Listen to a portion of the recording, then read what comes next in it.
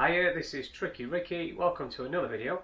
In this video we're going to be looking in more detail at the Shimano SLX brake hack as shown in this image right here.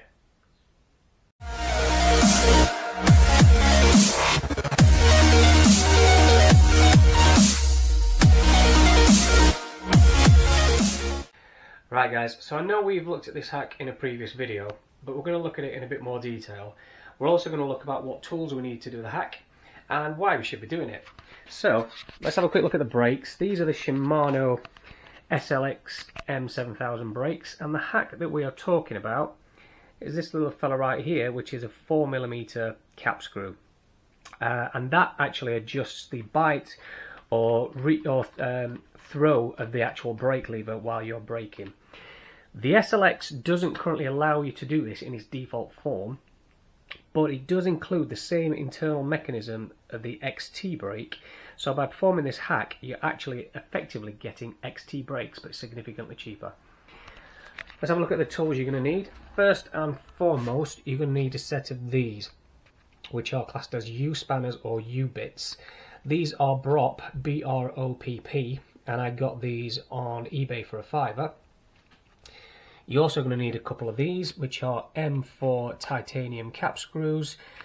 These are going to replace these little blanking screws, which are found on the brakes when you buy them. And in order to get those out, you're going to need a simple hexagon screwdriver and one of these U-bits. So before you get started carrying out this hack, there's just something that you're going to have to do. So this U-bit that I used, it was actually a U6. I don't know if you can see that, it says U6 on the bit there.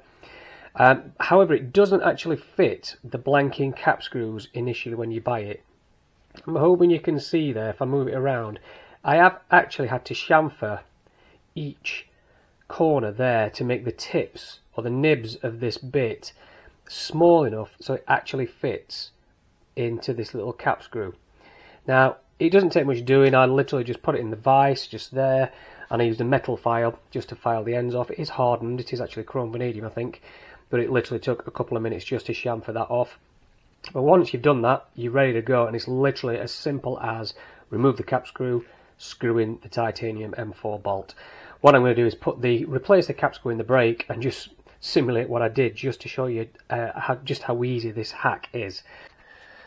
Right, so hopefully you can see on that image just there, this is what the brakes look like with this blanking screw in place.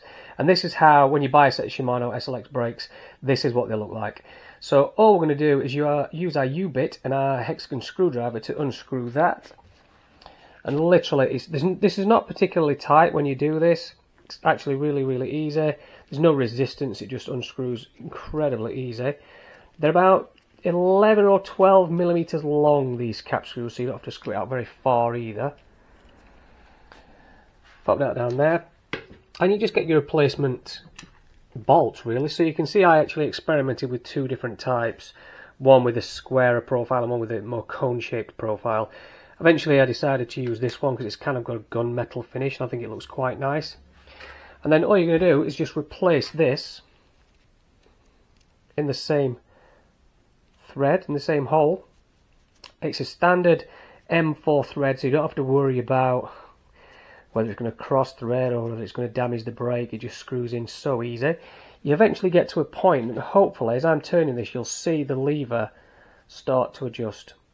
So you can see the lever adjusting now, and what that's doing is it's actually eliminating the free throw, so it's bringing the biting point closer, so you don't have to pull the lever as far in to actually get that brake to bite.